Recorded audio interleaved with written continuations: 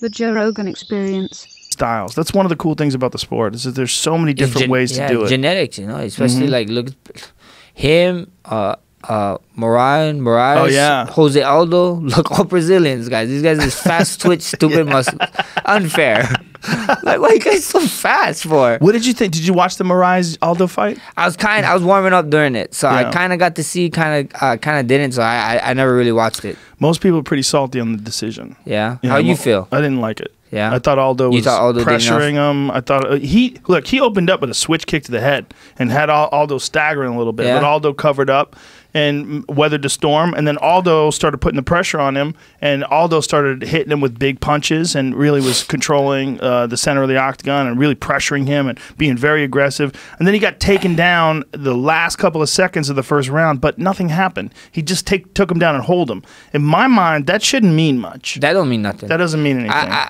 I get mad about takedowns, period, in MMA, because like I don't understand how I can beat somebody up for 4 minutes and 50 seconds, and you take the last 10 seconds, you take me down for the last 10 seconds, and you win the round. It's crazy. Like that doesn't make any sense. I think so. You have to take me down, and if you're not gonna advance, you at least gotta ground and pound me for 30 seconds, 40 seconds to make that a legitimately takedown. I agree. There should be something happens when you go to the ground. So, for 100%. You got to brutalize the guy or threaten with a submission. It's got to be something. But with Marlon and Jose Aldo, if they gave that first round to Marlon, it's on the basis of that high kick. Some strikes landed, but I thought Aldo did more. And I thought Aldo did more in the second round. And I thought Aldo won the fight. I thought it was close, but I thought Aldo won the fight. I think he was more aggressive. Everybody's tripping on his weight cut and be like, oh, you see how he looked? I was like, he looked good. Yeah. Like Aldo just have high cheekbones, and then he was like leaving his facial hair for like all fight week. So people was like, oh my god, he looks scary. I'm like, guys, this is how he looks. This is his face. He's bald too. You know that doesn't help when you have no hair. You know, people just think you look crazy already. Look. Well, you know that was the first fight that he ever had a nunutritionist for his whole career. That's what I heard. That is crazy. That's crazy. That's crazy. I told him like, man. That's what I heard. I heard his meals when he's at 45 was just whatever he wanted to eat. Like he felt like eating whatever he wanted to. And he did it. I'm like, yeah, that's why this dude is one of the greatest of all time. He's an animal.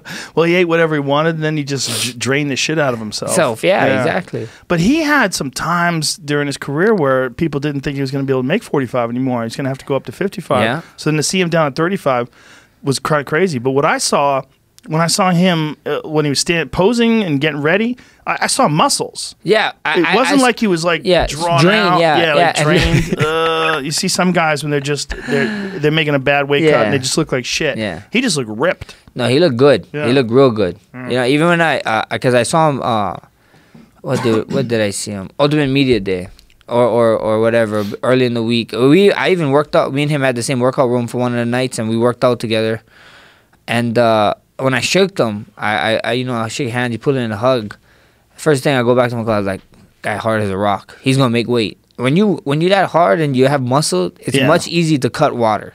Right. When you touch someone, they soft. It's like, yeah, my man. I don't know how you gonna do this weight cut, but good, you know, may peace be with you.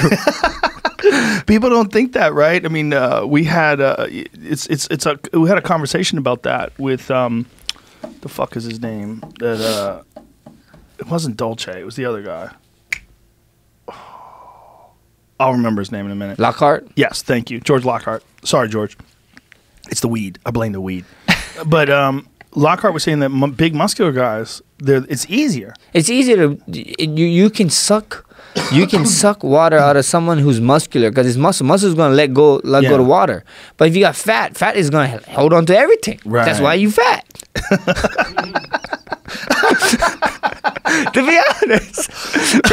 Yeah, you're holding on to everything. You hold on to whatever goes in your body. Like, holy shit, what is this? Let's just hold on to it. Muscle is like, once something bad, like muscles won't even hold on to something bad. If you eat sugar and you're so muscular, you feel sick. It's funny how different guys look on the scale versus the next day.